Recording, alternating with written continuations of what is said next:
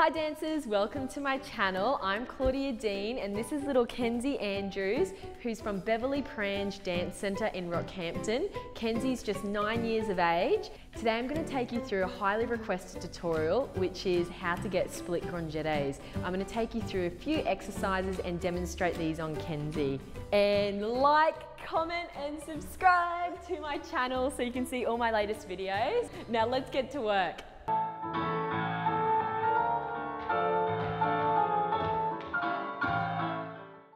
Now my first tip, dancers, is I would say to try and achieve a slight oversplit. Now I'm not talking stretching on a chair or anything crazy like that. I'm just talking about sort of stretching on a foam roller or a foam block, just so you achieve that slight oversplit, because I feel when you're in the air and when you jump, naturally the gravity pulls your legs slightly down. So if you have the advantage of an oversplit, it means that in the air, I'll probably see a perfect split position.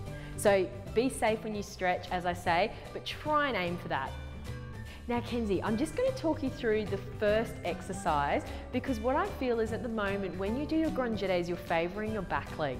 So that's really common because at your age it is really hard to get the action of the front leg out. So I'm going to really focus on that today. But when we're developing that leg out, it's just a little bit slow and it's not quite coordinated with the back leg. So this is what this first exercise is going to focus on, all right? It's on the bar, so we're going to head over here.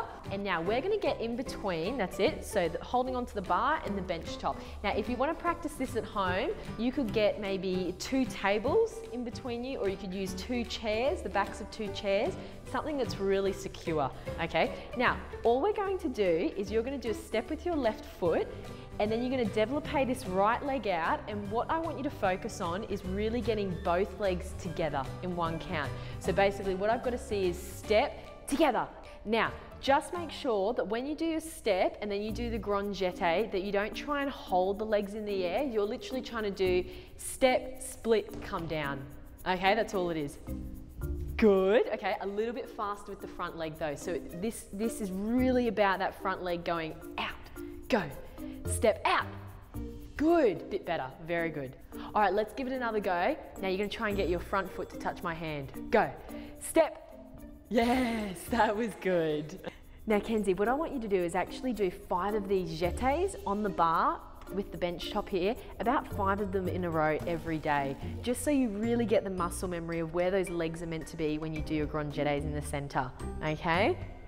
All right, now Kenzie, we're actually going to come into the center and I'm going to show you 2 other little corrections to remember. So just come over this way. Now basically what I'm going to get you to do is actually just a développé kick like this. Go.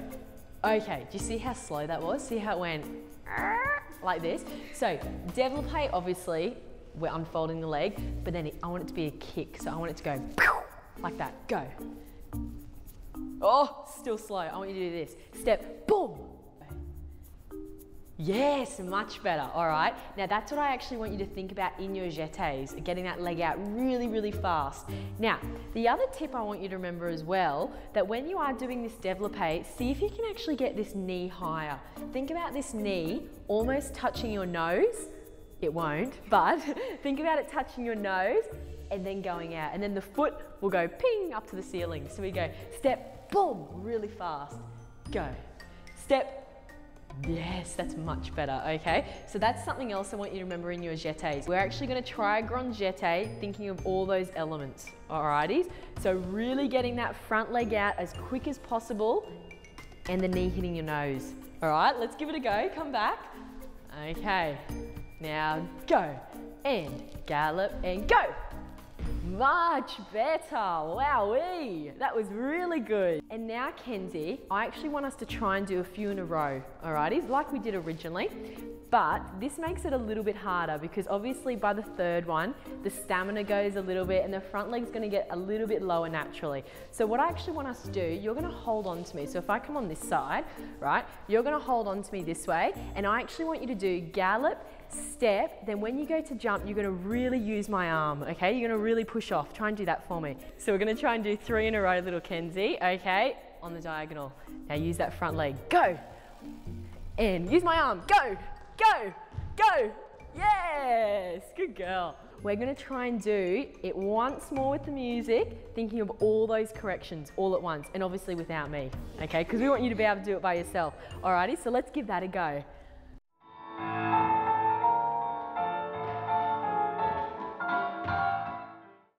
Now, as you can see, dancers, those little tips made a huge difference to Kenzie's jetés. So I'd really recommend you all practice all those little tips.